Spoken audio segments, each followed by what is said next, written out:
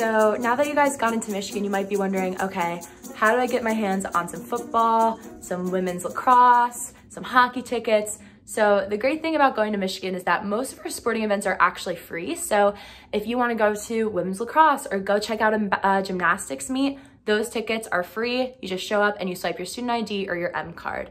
But if you want to go to some of those bigger games like football, men's basketball, or men's hockey, those require a ticket. So there's two ways you can go about going to see one of those games. One is you can buy a season ticket pass. So around June, if you're a newly accepted student, you're going to get an email with the link to purchase those season ticket passes. But if you don't want to commit to the full season pass, that's totally cool. What you can do is check out our Facebook groups. People are always selling individual tickets. That's usually the way I go. But if you want to just check out any other sports game, you just show up, swipe your student ID. They're definitely fun to go to.